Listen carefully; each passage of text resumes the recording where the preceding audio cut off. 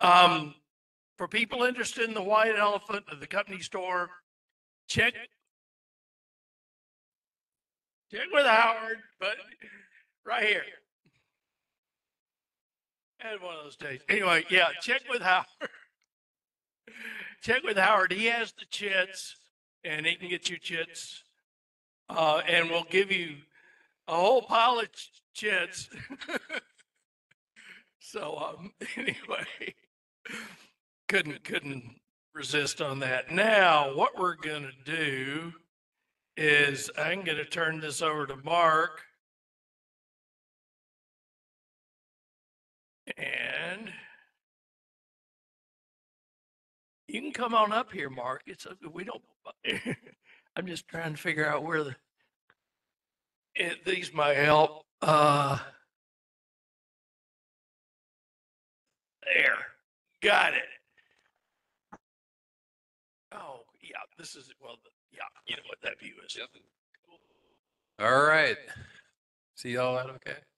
All right.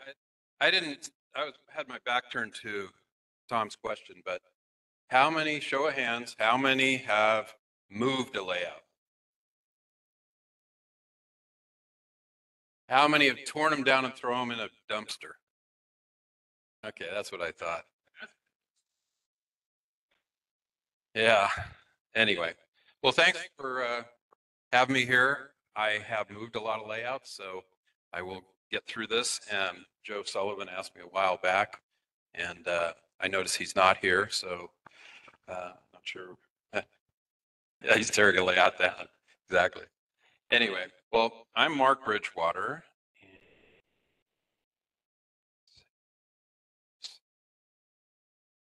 So I wanted to run over the topics tonight. So we all know layouts are never finished. So I have a few ideas of why that is. A little bit about me. I'm a master layout mover. That's the MLM distinction. The journey of my 5 Feather River route layouts that covers almost 30 years, which is amazing to me. What have I learned?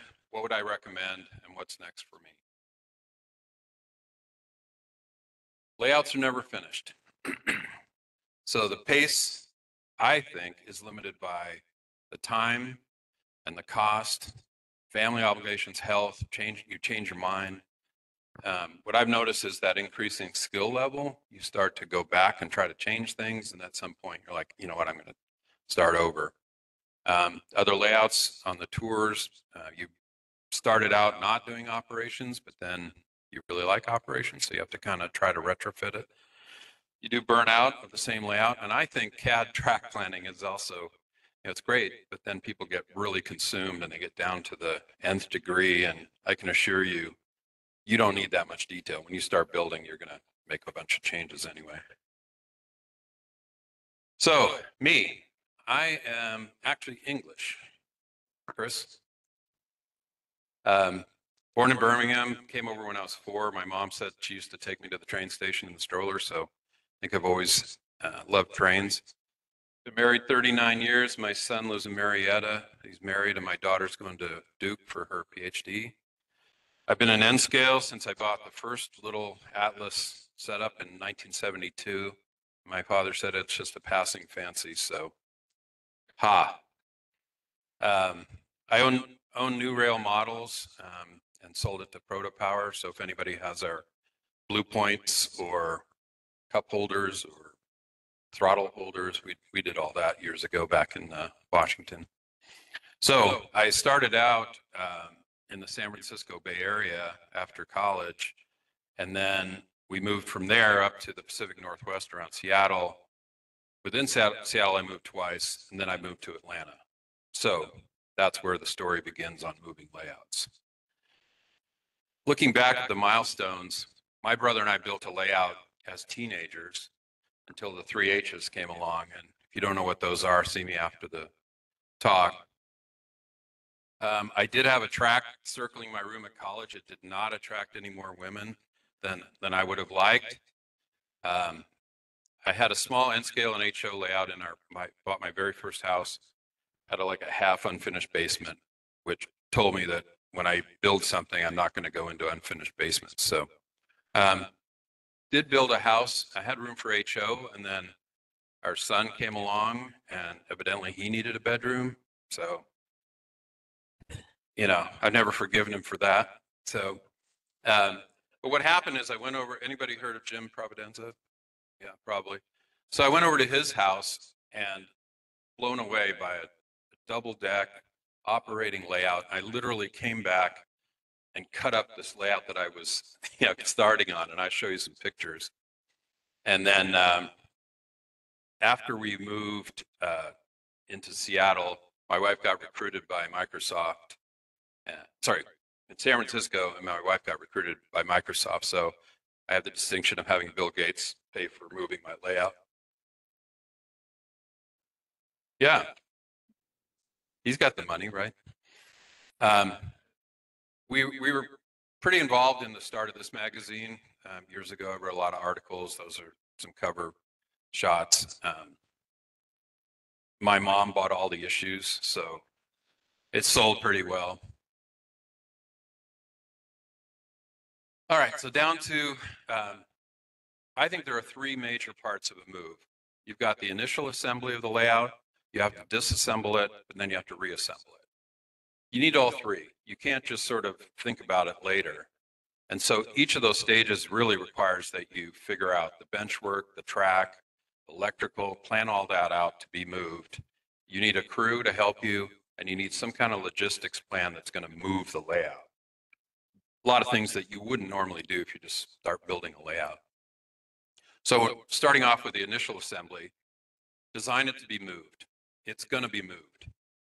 Even if you don't move it, when you're gone, someone's got to move it. So keep that in mind for those that come behind you. The uniform modules are, I swear by them, because you build them so that they can be removed. It's fast. Get them out of doors, down the stairs, etc. You don't have these weird shaped ones like I did on the very first layout. Consider weight when you're building them. If you do have to move them. Try to get the joints where the tracks just have a single track across that joint, not under ladders and stuff like that. Mark the wiring. And I didn't say I did all these things. This is what I suggest you do. And then try different things. I do have sub panels, which I think helps a lot. And then the shell scenery, just the cardboard webbing, I found I could kind of press that down when I try to reconnect them and flow the scenery. And then don't glue the bench work. You really can disassemble it and use it for the next layout. Save you a bunch of money. The disassembly. So you're going to mark each module. You're going to create a spreadsheet with all the dimensions, and I have some pictures of what I did. Get the help from friends because they're bulky modules. I use a multi-tool, cuts the scenery really cleanly without a lot of dust. They can't? No. They can hear you. Okay, for all the online people, we're going to try to work on it.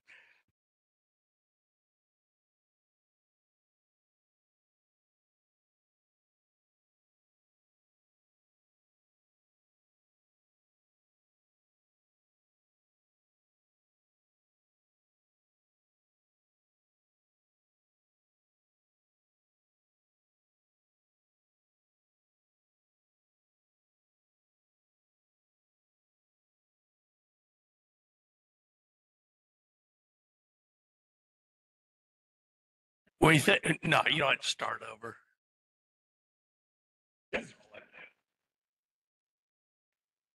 Yeah. Change the ending.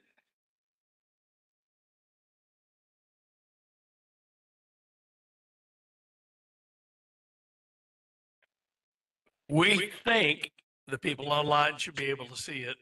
Go ahead and continue, and we'll check. Are they? Okay, but they're on. They see it now, as far as you know. Was that a thumbs up from somebody? Yep. Okay. All right. So basically, mark everything and think in terms of where your battery's low.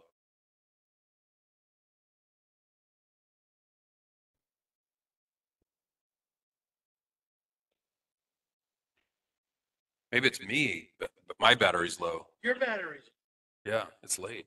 What said batteries? It came up and said, "Are you plugged in? Is that switch hot?"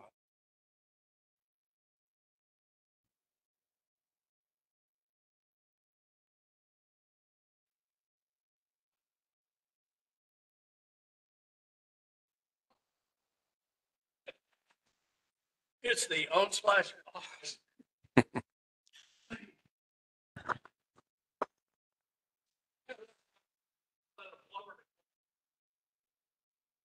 Okay, so where I was this, the cutting tool, you'll find the right tool that doesn't destroy your layout when you're trying to take it apart. I cut all the bus wires and replace them when I get the new layout. You keep the sections, cut them at each module, and then the feeders are still connected, and then you run a new wire by and just connect that section to the new wire. So little things like that I've learned along the way. Label everything you can. You will be amazed at what you don't remember when you get to the new place. And a lot of times, like I'll show you, I reassembled all the pieces. You know, it's kind of like David Barrow talking about the dominoes, you know, and you lay them all out in different areas. So, okay, so now for reassembly, draw the track plan as close as you can, making sure you use the measurements of all the modules. So it really is important to get the connections as close as you can. You know, will this module work better with that module and that sort of thing. All the rooms I've had have been different shapes and sizes, which is coming up here next. I ran the new bus wires. I rolled up the signal cables. Sometimes you can use them, sometimes you can't, but it's not like you can just cut all the cables at every module and expect to reconnect them. I ended up tossing, I moved 58 modules from Seattle down here. I tossed probably 15 of them. And they were ones that just weren't significant modules. They had track on them and I had to, you know, scrape it off. I just threw them away and just built a new module because I got to where I could build a module in 20 minutes. And, you know, scraping all that stuff off was just way too much time. Because you'll notice I think of speed. I think it's really important to make good progress. So these are 4 of the 5 layouts, and I wanted to show them side by side. You can see the room dimensions at the bottom. And the very first one there, that's the one that got cut up and made into this double deck, kind of inspired by Jim. And then when we moved, the second one, that's the first one in Seattle. I was able to do 3 aisles, about 3.5 feet wide. And it was a little tight. I had 2 really big guys that weren't allowed to both be in the same aisle at the same time for fear of having to take the layout out to get them out.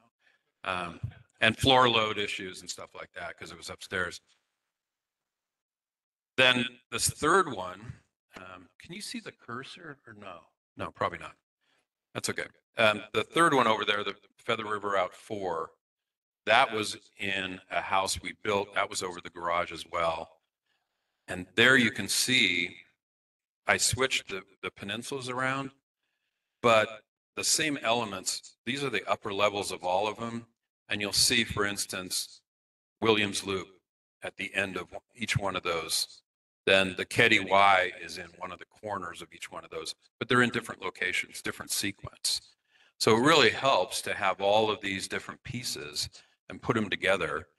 I changed, you know, the name of one of the modules to some other name just because of where it ended up in the sequence. So here's where it all began, 1993. I can't believe that's what, 30 years ago. Anyway, that's what I was building when I had to give up a room for my son. And it's only 12 by 14, and it just didn't have any purpose. So it had a loop there on the right. It wound around. That higher track on the middle is a branch line to, I don't know, coal mine or something. I thought that was kind of cool. And you could see by having that and then seeing something like Jim's, it was like, whoa, I gotta change gears here. So this is where I cut it up, and you'll see some of them got moved up, some got down, moved down. And then I just connected all the bits and pieces. And it's at that time that I decided I really like this Feather River route.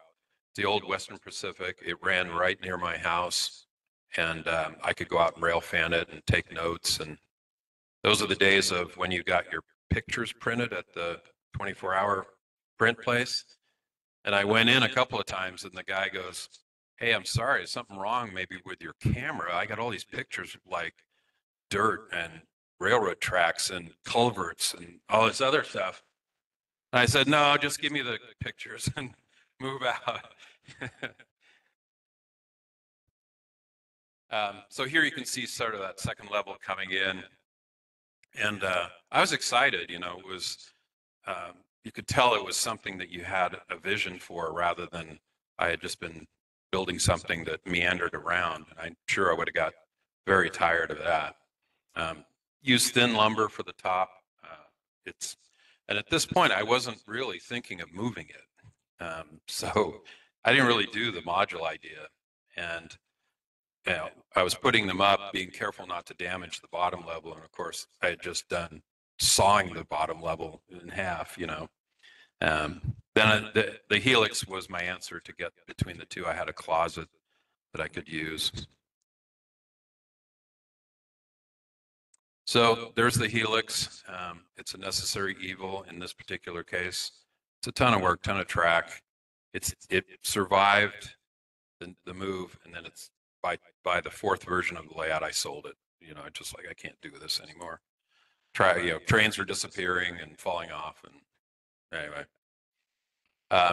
So there you can see kind of what ended up happening, and this is kind of the blueprint for all the other layouts where you have a center peninsula. The Williams Loop is in kind of the front, and then yards, staging yards on the right-hand side in this case. And then I'm sort of at the inside the helix taking these pictures, but so you can see that's kind of starting to be the blueprint. And then that's when Alicia decided or accepted a job to move to Seattle. So I cut it up as much as I could. It wasn't in very usable pieces. It was kind of all these weird. I was trying to find the picture when it was in the moving van because it was just like a yard sale of bits and pieces, and the movers going, "I don't know what this is. This is weird." So anyways, the first time we rented a house, and I started building this little module of, I call it Little Clio Trust. And my point is, you don't really need to lay out to get started, right? When you build modules, you have a master plan, but you can start building whatever you want. In this case, just a bridge module. I have that date recorded because I started a photo album, and these are two of my friends. We ripped plywood into 1x2s and 1x4s, and I bring it up because 25, 27 years later, that wood is rock solid. It hasn't warped or chipped or anything, and you'll see the journey it's taken during that time. So it's been very stable, and you need to build your bench work to be moved. It needs to be sturdy, and you know, when people are moving it around, it can't twist. So a 3/8-inch plywood backdrop on each one kept it kind of stable. So just be thinking of that when you build these things. And here you can see, I just literally nailed some jig to the floor and started building them. And I did all of them in one weekend, except for the end caps. And down there on the floor, you can see that those are a couple of them just lying there. 4 cross members and the edges. And, you know, we just, excuse me, we just got them up very quickly. And it was nice because we could start laying track very quickly.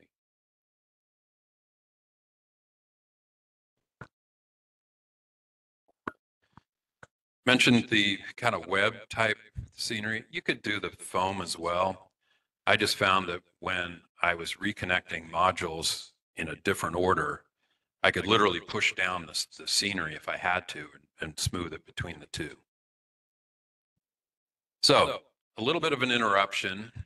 We had to move out of our house, but not into the new one. And so I rented a storage unit, and it had to have wood, and I literally put them all back up in a like they were all hanging on the wall like it was a layout. I did consider trying to figure out how to do a layout in there, but it I don't think the owners would have wondered what was going on in there. But it wasn't. It was in Seattle. Temperatures were hot and cold. So again, it all survived. Some pretty extreme moves. So then we rented a house for a couple of years in Redmond, and that room was a 20 by 15 kind of bonus room. And again, my son got in the way because he was going to go to college, and I wanted to build the railroad, and I was literally measuring the room while he was doing his homework. And he looked around and he goes, "What are you doing?" And I go, "No, don't mind me." And I'm literally measuring the room, so I could start on the track plan. Here you can see that the little Clio trestle is now in a different order. The two modules on either side are completely different than the ones that were in the former layout. Okay, so now we move into the Feather River Route 4. This is a room over the garage in a house we built, and I had no money left. Nobody's ever gone over budget on a remodel or a house build project, right? Right? Never, right? And so that's what it was. And I bring it up because at least I had a layout to put back together. I couldn't put anything on the ceiling or anything, but I was able to put it back together, and we had fun. It was Seattle doesn't get hot very often, but when it did, I didn't have any AC or anything in there.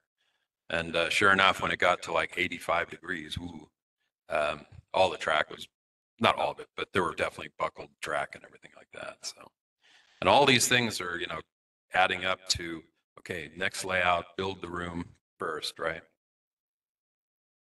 And then here, this was kind of the first time I'd really reassembled it, permanently. And so learned a bunch of things about blending scenery. And you see on the lower picture, that was the end of a rock mold. And then I learned to kind of blend the rocks together for a new module.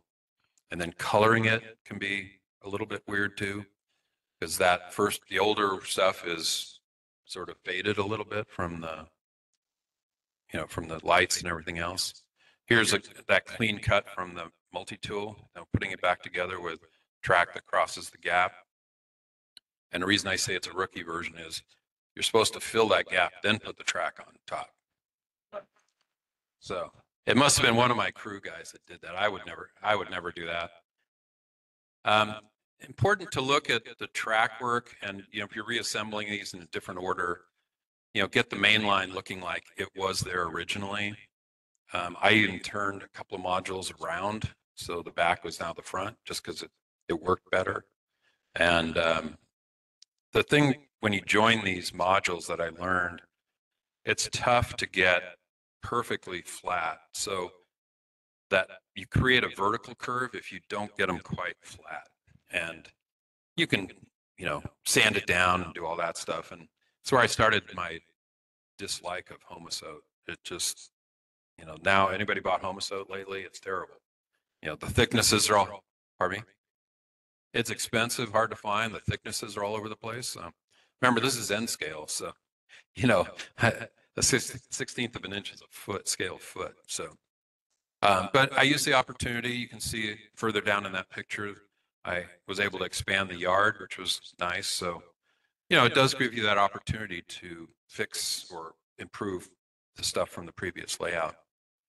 I really tried to save any sections that I had put a lot of effort into.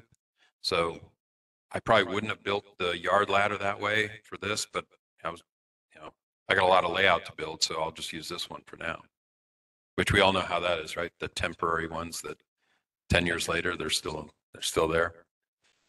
Yeah.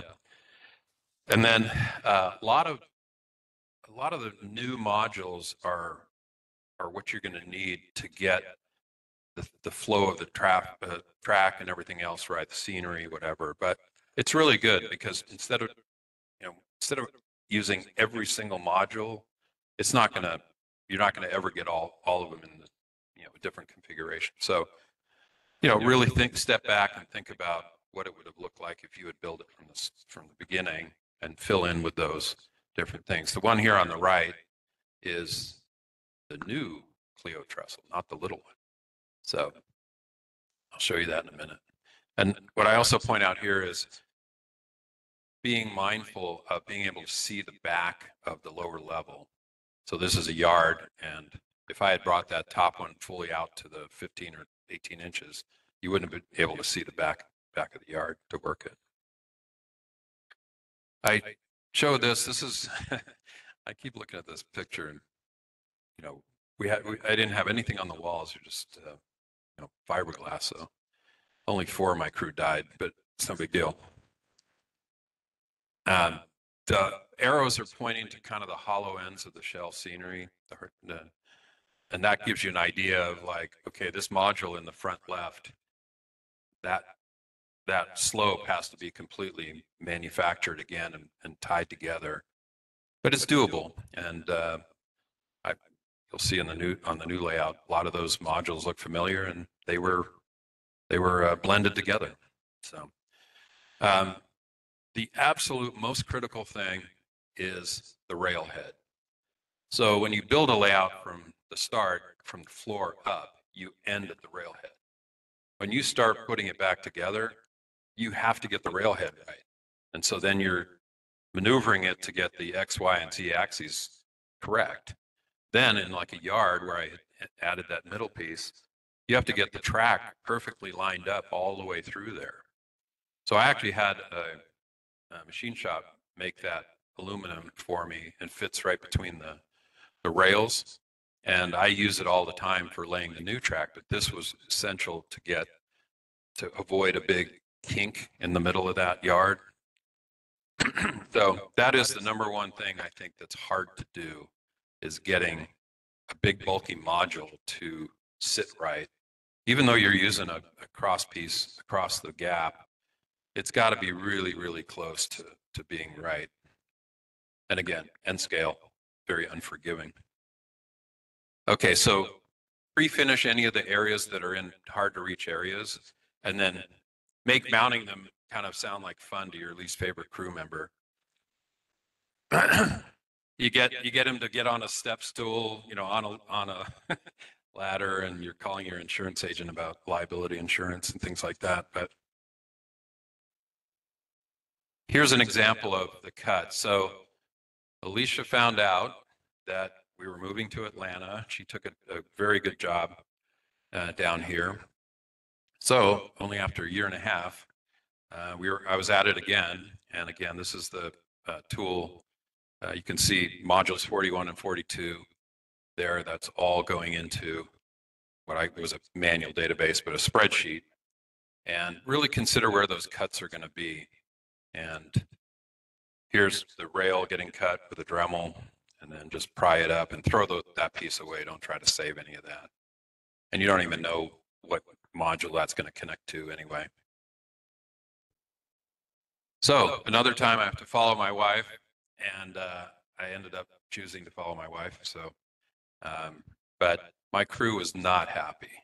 This is the the fifth move really. And so I said, all right, I'll take some money from the house sale and I'll fly you guys out to Atlanta. We can do some barbecue and then do some layout tours. And then really, I just wanted them to come out and reassemble the layout again. But it is, you definitely realize how much stuff you have when you go to move it. We all have shelves I know you guys have shelves of blue box kits or scale structure kits or whatever, right? Okay, and then that's how it started to look as we disassembled it. Again, the sub bench work all came apart, is all screwed together. But there's sort of a management to this whole thing. I needed the room to build 2 more bedrooms and a bath so that I could sell the house as a 5-bedroom house. And it cost me about $80,000 to finish the room, but we got 200,000 in value on the house. So that was a no-brainer. But it created a gap or a place where I needed to get the layout out of there before we were going to ship it to Atlanta.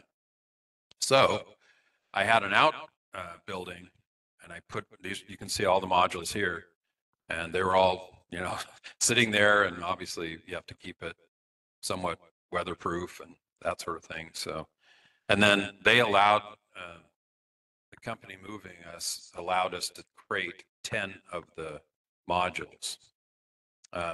There's a little plyo trestle again. You can see what I've done is added another 6 inches to the top of it. So it's still going, and it's getting its new look with every move. Here's just a simple list, but I think it's really important to number the modules, put a little description, get the dimensions, and your movers are going to, if you're using a moving company, but also you'll need it when you do your track plan. It's really, really helpful to have exactly all the dimensions, and you know, you'll probably remember where the track configuration was, but and then you can, you know, choose the modules. Like I chose the ones with the bridges, you know, the more delicate stuff. Mover built them. Yeah. Yeah, this is the company paid for all this. So, and so here I've got these ready to go. So when they got to Atlanta, it looks, my mover used to work, I think, for the Samsonite company, you know, the old ads where they used to throw it around. So they just have no idea how fragile this stuff is. So here's what it looked like. The top picture is looking into one of the boxes. Yeah, just all thrown in there. And then on the right is the Keddy Y crate. And you think, great, it's all, you know, protected. Not so much if they turn it on its side and ignore the sticker that says up. So now the sticker was going like this, up. And I was like, oh, you got to be kidding. You can see the track on the left was, you know, torn off. It was bad. And so there's what the Keddy Y looked like. And it was not good. I ended up, you know, getting some money out of them for done it. It's like, they go, okay, well, how much was it to fix the bridge? I'm like, I don't, you know, have to, yeah. Yeah, there were all sorts of comical, you know, the adjusters like going, it says here you need to replace a bridge. I go, yeah, actually 2 of them. And you're like, well, you know, so I had some fun with that, you know, these guys. I said, well, it's part of a railroad. He goes, a railroad? Yeah, exactly. We don't move railroads. Oh, you did. Did a crappy job of it too. Yeah. So again, you've got these modules that aren't going into a layout necessarily. So you really have to have some room, to kind of put them, you know, stage them in a way. I was fortunate to have part of the basement I wasn't going to use for the layout. I know it's scary for everybody, right? Why would you do that? And so it really helped to have a place to put them. You know, it was temperate in the basement, so didn't have to worry about that. And I learned, finish the basement. So the left is, that's what the basement looked like when I moved in. That was a month and a half later, I had it all done. And then that's what we did in the last one, which was not good. You're leaning over the layout. You're, who knows what's up there. Fiberglass, you know, falling down on the layout. Yeah, it was not good. So then we're starting the reassembly. So we're taking what you've done the track plan, and there is a nice period while you're moving to be drawing the track plan and, you know, try to figure out what you want to do when you get the chance. And so I was, you know, these are what I had drawn on paper, but I don't know, maybe there was a better way to do them all. So it was kind of nice to have it open, put them down. Okay, that looks good. Let's try it over here. And that's where I started throwing away some modules that just weren't worth trying to fix.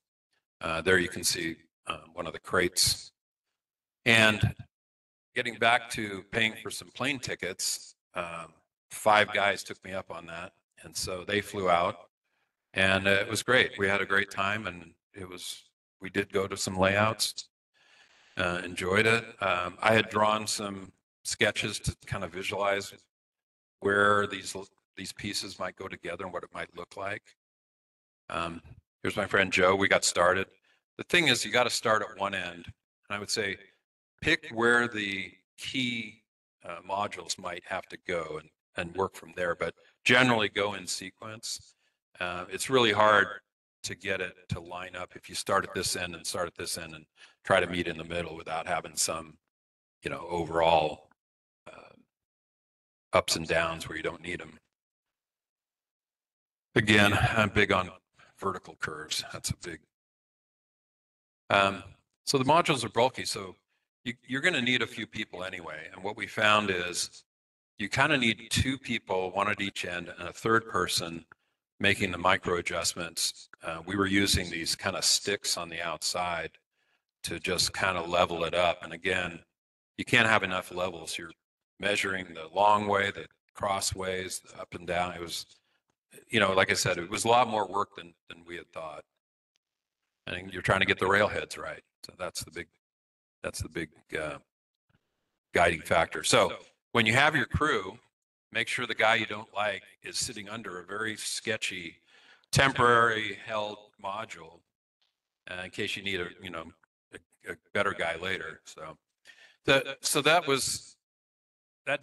I'm a product manager by profession.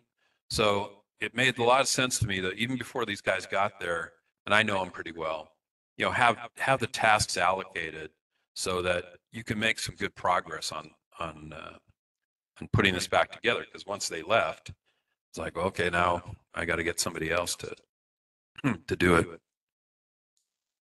There you can see kind of taking place. We just use, instead of straight legs, we put them back to the base, kind of a cleaner look. But there you get an idea of kind of the Franken layout where it's all sorts of different pieces. But again, if the modules are connected right and generally very flat, you can worry about all the track work and scenery. So there's where we ended up after 4.5 days of actual work and 3 days of screwing around. And so we made really good progress. And I think one of the benefits of modules is you kind of see a lot of progress quickly, and it's encouraging, especially after you've gone through the headache of moving it and dealing with moving companies and all that stuff. So once we started on the second level, way down in the corner is the Ketty Y module. And the reason I started there was the distance underneath that module down to the lower level kind of had to be at least, I wanted it about 9 inches. And so that was kind of my top point, and then it came all the way down to down here on the left. So that was the grade, whatever it was going to be. And it works out to, I don't know, 2.4 or something like that. The real railroad only has a 1% grade, but that was critical to get that in the right spot. I don't really like hidden tracks, so I really wanted everything kind of out in the open. I used plywood gussets to support the upper level. I found that just screwing wood into the studs, there was a little play in the screws, and it just had enough play that it just wasn't stable enough. But once you put like a gusset on there, it was rock solid. So that was key.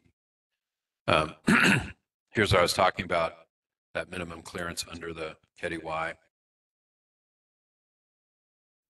And then here was, see if you notice the upper front module is not connected yet down to the Ketty Y, but that's where I had to have that. That's the Williams loop that had to be at that elevation and everything else. So we had to put that in first and then run all the way down. But there's a long way there to get it right. And we had both main lines up and down running in 9 months.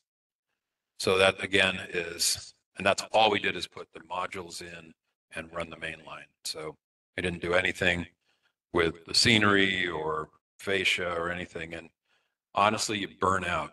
You just do all bench work. You're like, I never want to do bench work again. And then you do all track and you're like, I never want to do track again. So it is, you got to be kind of brutally disciplined to do that. And I did get to the point as I look at this, it's like, I was so tired of looking at just this mess that I put all this work into, and it just looked terrible. And it was just starting to drive me crazy. So I did start to put things, put some fascia around and paint it and start to do some cosmetics. But I think it's really important to get the trains running as quickly as you can, just to see some reward for all the work you're doing. I put this in because it's not just the layout. If you can do modules for your electronics or anything you can modularize, and now you're probably going to have to do all different connections, but at least it's some way to keep track of all these devices. Do not do a joint under a bridge. Learn that the hard way. And I could never get it to line up. Even though the module was pretty close, it just is too finicky in N scale to get that. So I had to rebuild the bridge and anyways. Then you're going to have situations where the scenery is really far off. It's really going to look weird if you try to match things up. And then when you're doing all this work, like the North Fork Bridge model there, I didn't want to have something bump it because we were, as you'll see, we were messing around.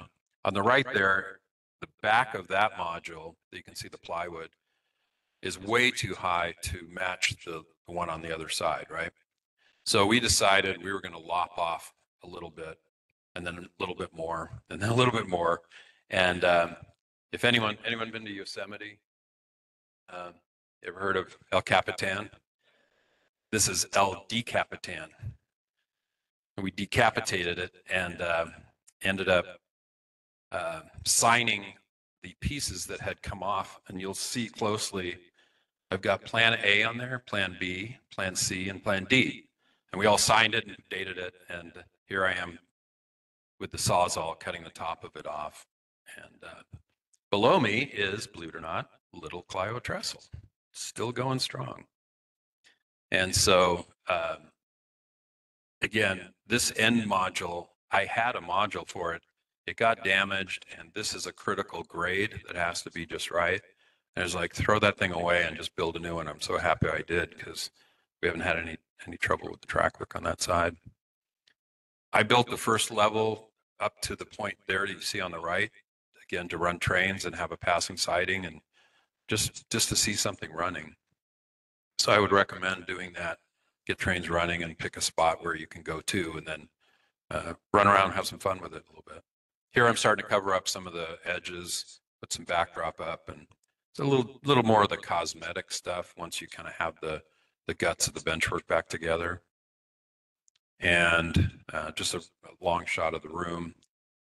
I think it's good to sort of stop purposely and kind of, you've been going like crazy, moving, reassembling, guys are coming over, whatever, to stop and just kind of say, okay, is this going the direction I really want to go? And what's my plan going forward?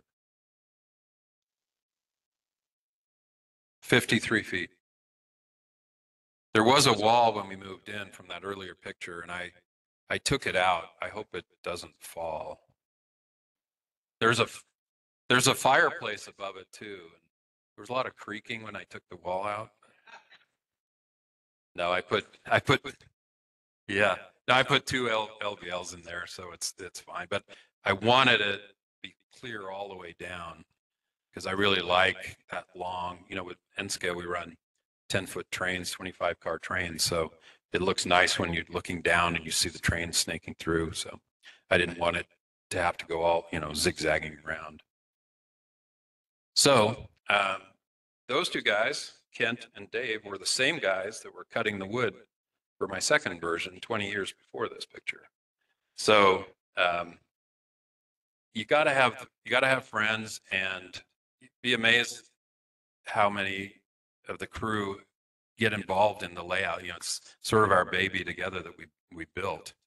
And I created these train weeks for these guys to come down, and we would work on the layout. We'd go rail fanning. We'd see some layouts. We'd go have a few beers.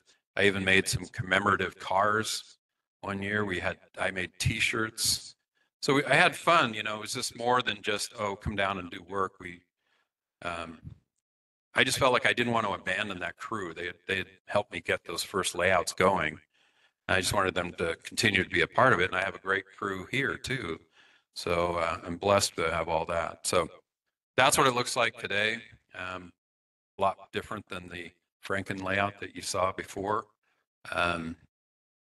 It's it's farther than I've ever gone on a layout, and thanks to being able to, you kind of build and then you go back to reassemble it. You build, then you go back to reassemble it. But here it is in its current form. We have lots of op sessions, and thanks to our friend Mr. Hemingway, we have lots of electronics. Some of them are actually finished, and then little Clio trestle. 4 layouts, 5 moves, 28 years and counting. So it can be done, and it just becomes, it kind of has a life of its own, I think. There's the new Clio trestle, which is more accurate. The real one has 10 towers, and I had room for it. So if you remember the one module that I had built in that other picture, a new module, this is where it was. It's actually the most expensive bridge, because when I worked for Honeywell, everyone had to take a week of furlough without pay, but you couldn't work. You couldn't even log in. So I forgave a week's salary to build that bridge. So that's a lot of money, for a bridge. So, okay, so big question, does it really speed things up? Here's the latest layout. Here's what happened. So we started on July 23rd of 16. In 5 months, we had the first trains on the lower level. In 9 months, we had both levels running. 14 months later, I had the first op session, and 27 months later, we had the whole Dixie Rail route come in and operate. So I do have a YouTube channel that I was using to tell all my guys back home the progress on the layout. So if anyone has trouble sleeping, it's a great solution for that. And the lessons I've learned that I want to pass along to y'all, your layout will eventually have to be dismantled. It's going to be. The standardized modules, I think, is the way to go. They can be rearranged. They can come in and out of the rooms, things like that. The generic sections can be, if you do track arrangements that can be called anything, it's a passing siding and some spurs, why not? They can be changed to a whole bunch of things and be more flexible when you put it back together. Toss those unfinished sections that are going to take too long. You want to keep some momentum. You'll get good at blending the scenery, and if not, you just tear it out and keep trying. And it can make it look good if you think through making it look like it was original and not I piece these things together. I look back at these changes as a way to change things. I didn't really change much in the way of era or scale, but you certainly could. I had one friend I mentioned here. He built an HO layout, and when he reassembled it, he went to end on the same roadbed of the HO. And so he had nice broad turns, and it just really made the layout expand. Again, it's harder to get everything right than just starting fresh. And then, like I said, don't burden your heirs. I literally have allocated funds when I go to have my friends take care of all of it, so my wife doesn't have to deal with it. So as it turns out, you don't have to be Einstein. I love this picture of his math equations and everything on the board. And so design the track arrangements if you have it in mind that they could be used differently. Design it for what you want to do more of. Actually, a reassembly of modules could let you avoid some of the stuff you don't want to do. You don't have to do it twice, right? And then reusing the modules may save you some time, some money, like it did on that 4th version for me when I ran out of money building a house. And then get help. A lot of guys love to help, get invested in it. And then the crew lounge, I learned that that's a have to have. And then, of course, pizza and beer, but after the work sessions. So And then, okay, where does that bring me? What have I learned for me? So we bought some property in Cherokee County. We're going to be building a house over the next year.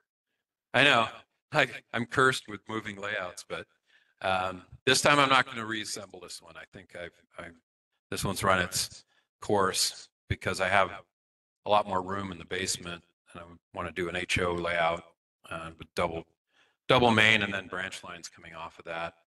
I'm going to pay the framers to do the bench work this time, and walls and lighting. I don't want to deal with that anymore. And then I can apply all these learnings on a fresh layout. My skill level, my everything I've learned over the years, I can start fresh with a new layout. So that's my plan, and I want to thank you for paying attention, staying awake.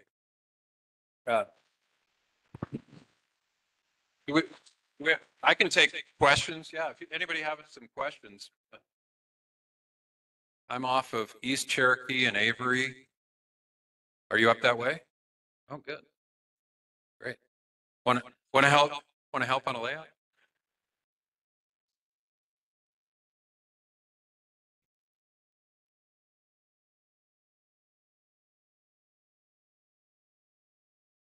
So the question was, is there some magic to the 6-foot module?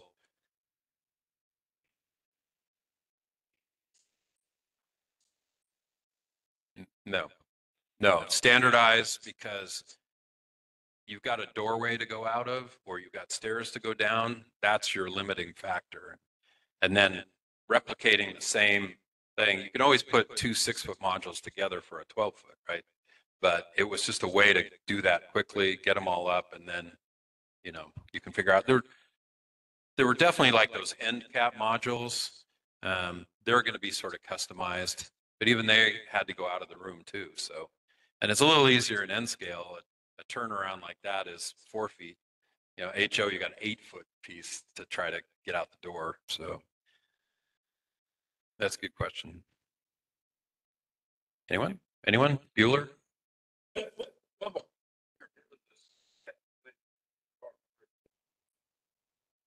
So 3 was in the rental house, and that's the room that I was measuring when my son was annoyingly still there doing his homework. So that was about a 2-year, thing. We rented the house, so we weren't, we ended up building the new house. And so it was the same kind of thing, it was reassembled in different order. I still had the helix, so that was the last one with the helix. Yes, there was. The question was, where was number 3? There was a 3rd one, only about 2 years. It was reassembled. It was kind of the same kind of thing, so I wanted to move on to 4 because there was a lot more to show that would be relative to you guys. So everybody's all, I do. Yeah, hopefully she's not moving again, I know, that's sometimes, yeah, but I can change light bulbs and fix things, so she keeps me around, All right, thanks, you guys. Thanks, Mark. That was really good.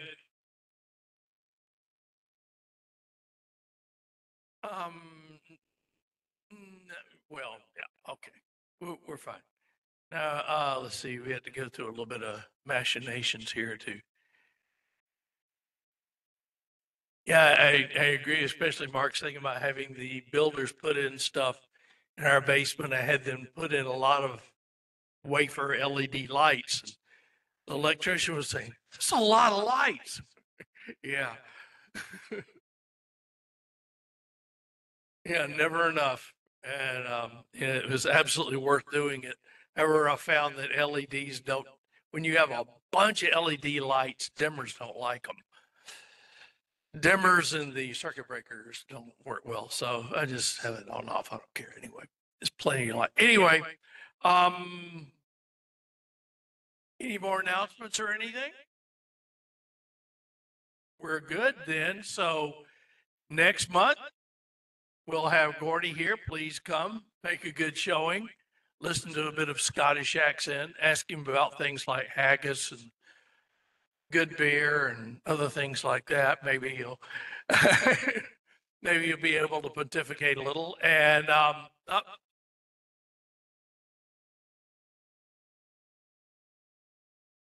for next month, bring something to show off for Gordy, so he'll just go, "Wow, these guys are good."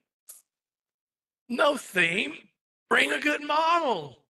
You know, the theme is something that's really good, something to blow them away. Yeah, in just a little variety pack here. Okay, good deal. Hey, drive safely. There's no baseball game tonight, so people going that way are good. I don't know what the construction's doing the other way, but anyway. And see y'all next month.